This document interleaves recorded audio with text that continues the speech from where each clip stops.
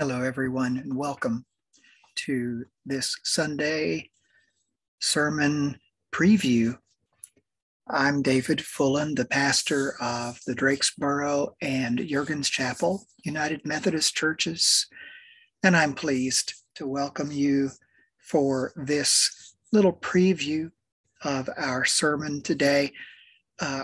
It may not be possible for us to have the live feed, so I wanted this to be available just in case you have problems with the live feed or in case there's none at all. I'd like you to be able to have this. We're going to begin with a word of prayer, and then we'll open our Bibles to Mark chapter 9. Let's pray. Holy Father, we thank you. We thank you for allowing us to gather together here in your name. We thank you for giving us Jesus, through whom all these blessings have come. We ask you now, Father, to open our eyes to the scriptures and to the truth that you would like to share with us.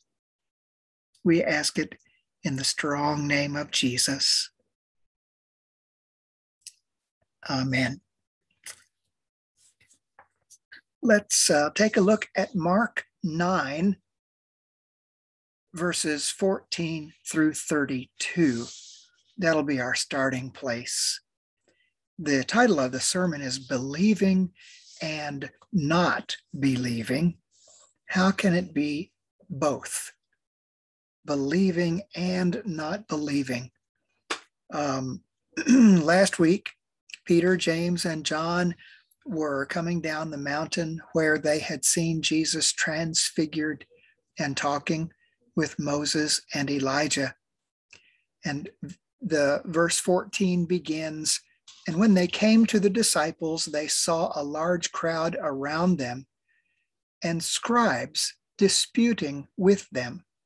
All of a sudden, when the whole crowd saw him, they were amazed and ran to greet him. Then he asked them, 'What are you arguing with them about?' Out of the crowd, one man answered him, 'Teacher, I brought my son to you. He has a spirit that makes him unable to speak. Wherever it seizes him, it throws him down, and he foams at the mouth, grinds his teeth, and becomes rigid. So I asked your disciples to drive it out, but they couldn't.' He replied to them, 'You unbelieving generation, how long will I be with you? How long must I put up with you? Bring him to me.' So they brought him to him. When the spirit saw him, it immediately convulsed the boy. He fell to the ground and rolled around, foaming at the mouth. 'How long has this been happening to him?' Jesus asked his father. 'From childhood,' he said.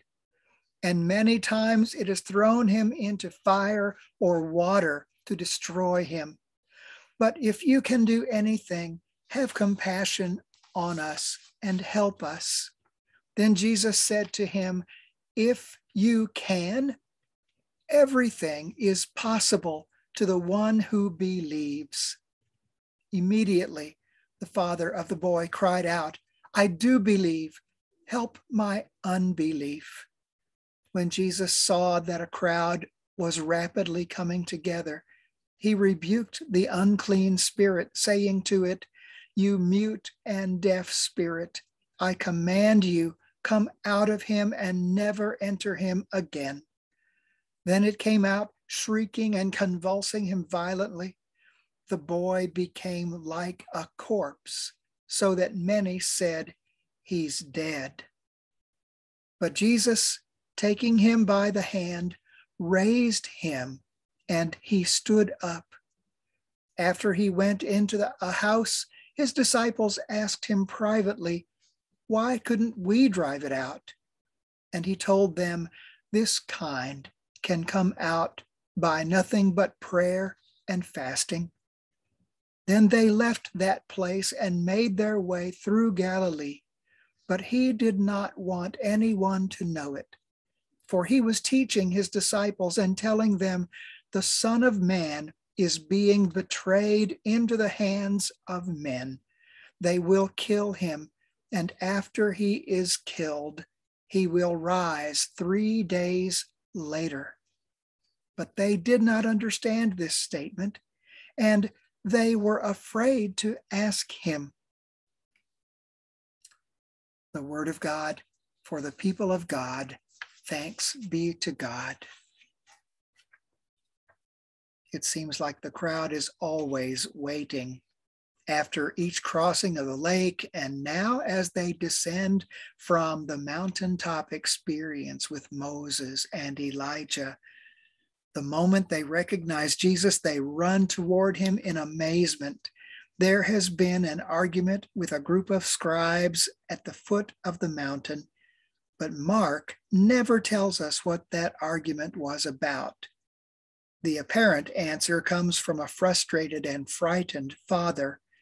He has brought his demon-possessed son to Jesus for healing. Discovering that Jesus was not there, but on the mountain, he begged the disciples to exorcise the demon. They failed. In Mark 9:19, we see Jesus at one of his most emotional moments in this gospel. If we are to understand these feelings, we need to take into account where Jesus has just been. I wonder if for those few luminous moments on the mountain, Jesus felt the tremendous weight of his human experience mercifully lifted for a time. What greater encouragement than fellowship with Moses and Elijah and hearing the voice of his Father declaring his love. On the way down the mountain, he has experienced a substantial and engaging discussion after the 3 disciples learned to ask better questions or began to ask better questions. After these satisfying moments, Jesus appears on the scene only to hear bickering and to witness the failure of his disciples to do something they learned to do earlier on their first mission trip. As we will see in the verses that follow, the deep source of his frustration is their unbelief. As the boy is brought, the demon throws him into a final convulsion in one last attempt to destroy him. The Father's response to Jesus' question affirms this. From childhood, it has been trying to kill him. The Father has no idea what buttons he's pushing in Jesus when he asks, "If you can do anything." I imagine Jesus turning from the boy writhing on the ground and facing the Father squarely. "If you can," he responds. The pressure of the situation leads to new clarity. The Father blurts out, "I do believe. Help my unbelief." As contradictory as these words might seem, the pressure of the life and death situation brings into focus deep truths. In the tangle of the human heart, we sometimes do believe and not believe in the same moment. That is, until something or someone appears to help us with our unbelief. The ever-present crowd is running to the scene. Jesus senses that he has only a few seconds to do what he needs to do. He issues the authoritative command, and the demon has no choice but to obey. Perhaps the demon does finally kill the boy in the process, and those who think he is dead are right. Nevertheless, Jesus takes the boy's hand and raises him up. Afterward, they enter a house of undisclosed location. In a private moment, the embarrassed disciples ask why they failed. Jesus implying that there are different kinds of demons, says this particular kind is only overcome by prayer. And listen to this new definition of prayer. To pray is to totally give the situation over to God, allowing his power to redeem the situation. The disciples were trying to cast out the demon in their own power. Instead, they need to learn to completely depend on God's power working through them. Jesus confesses that even he cannot do, I believe it's phrased differently, even he can do nothing without the Father. And as they secretly pass through Galilee on their way back to Capernaum, Jesus spends more focused time instructing the disciples. He presses the point. He is going to be killed but raised to life on the third day. In a priceless insight, Mark tells us the disciples still do not understand. And then to top it all off, he tells us they were afraid to ask him. That's chapter 9, verse 32. There are some observations that I know you've made as we have read through and talked through the scriptures.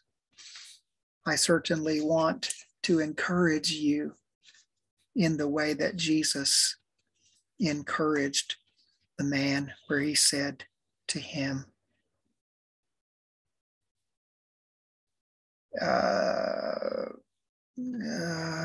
there it is, verse 23. If he said to the man, everything is possible to the one who believes. Everything is possible to the one who believes. The angel Gabriel said to Mary when he brought her news of the son she was going to bear, he said to her, with God, all things are possible. And so I want to encourage you to bring your needs to him today. Every illness, every pain. And in prayer, I want to use this new definition of prayer, to pray. To pray is to totally give the situation over to God, allowing his power to redeem the situation. Totally give the situation over to God. I know from my own experiences in prayer that it can be the most liberating experience. Talk about weight being lifted off your shoulders. Sometimes it's difficult to allow your prayer request to stay with God. Sometimes you want to pick it up again. But if you'll resist that by simply going to him in prayer and remembering the things that you have already committed to him,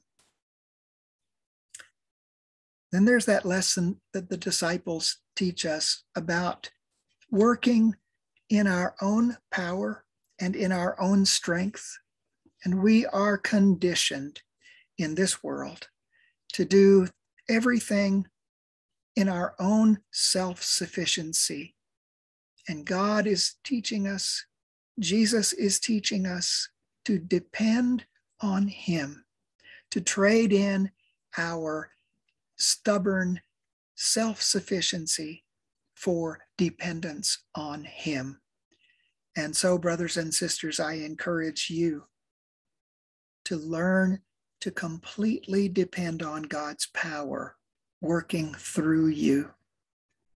Be so committed to that task and so comfortable in it that God can do this work in you and through you.